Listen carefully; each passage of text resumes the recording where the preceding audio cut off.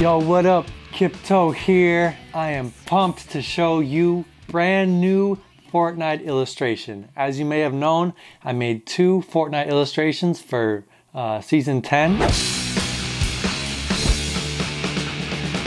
And then they called me back for season 11 or chapter 2. So as you may have seen, this is from the previous season. And I kind of wanted to go in that same kind of really graphic, bold direction. Keep it punchy and keep it kind of with a bold impact. I painted 2 new illustrations, but only one of them actually made it into the game. So let's dive into that one and I'll show you how I made it. Alright, so for this piece, I kind of found these 2 characters, these kind of like cowboy and cowgirl Western style characters that really kind of caught my eye, and I was like, alright, there's my theme. I'm gonna concentrate on these 2 characters, the female and the male. I started with this kind of sketch here of this woman in this side profile, really kind of hat low, hair blowing in the wind. And so then I wanted to add the second character in there. Bam! I was trying to figure out where I could put him. Could I put him over here? Maybe have him shooting this way, so she's looking this way and he's looking that way. But I ended up going with this and then putting him in a circle like that. So now we kind of have this concentrated energy over here. And then I thought, wouldn't that be sick if the guns were coming through her hair kind of surrealistically? And so that's what I did. Bam! Added all these cool guns in the hair.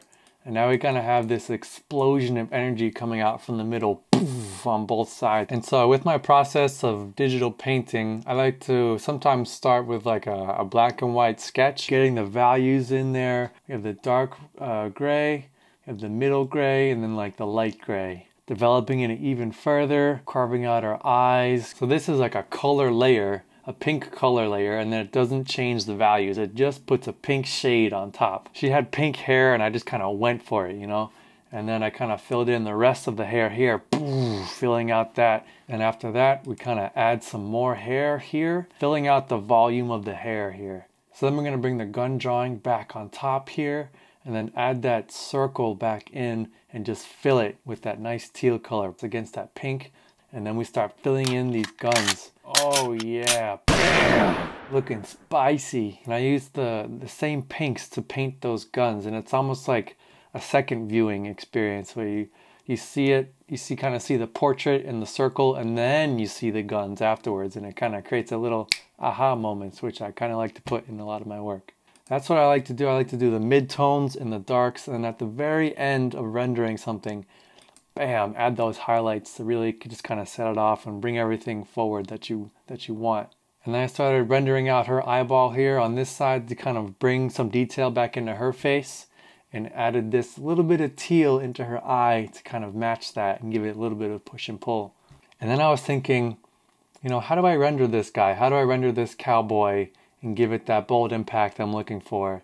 And I thought, bam, make that like a silhouette and have these kind of glowing eyes, that kind of comic book style, taking inspiration from like Frank Miller, Mike Mignola, but I don't want it to be just black. So what I'm going to do is start filling in this part here, taking in these pinks here, these dark pinks, giving it kind of these simple kind of strokes here, and then kind of bringing in some of this orange here, and then pushing this arm back a little bit into space just to kind of give it that atmospheric effect. And then this arm's kind of hidden over here. It's not really popping out. So what I'm going to do, bam, just add a nice outline to that. It kind of gives it this cool graphic effect to it that I really kind of like. So now we're at the point where it's pretty much finished. And what I like to do is just add a little bit of flair to it. I like to call it flair.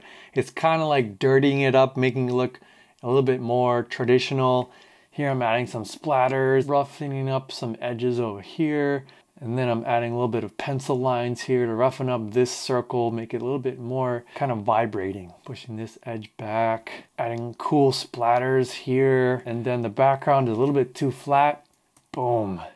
Add a little bit of textures and splatters, push and pull, play around, and then just a little dash of white right here. This is the only piece of actual pure white at the end of the gun. And then bam, we're done.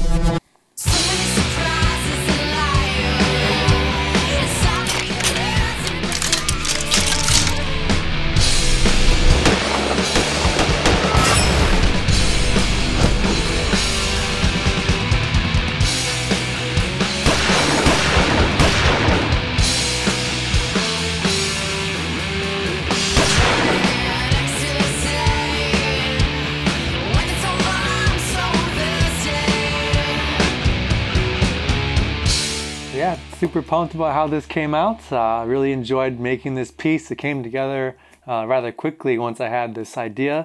I really want to do more of this, so if you like this kind of content, let me know down below. If you want to see more of this digital illustration type of work, I'll try and do more time lapses of it. I'm trying to figure out that kind of sort of thing. If you like my work, check out all my other videos. I do tons of mural work, painting all around the world, traveling and meeting a bunch of other cool artists. A web store where you can buy all sorts of cool prints and merchandise to spice up your studio or your room, get inspired every day, hanging on your wall. I got stickers. Look at this, I got 4 different kinds of sticker packs for you to check out and pick up, for you to slap all over all of your favorite things that you like to put stickers on. I mean, come on, how cool are these, man? These are actual murals that I painted around the world turned into sticker form.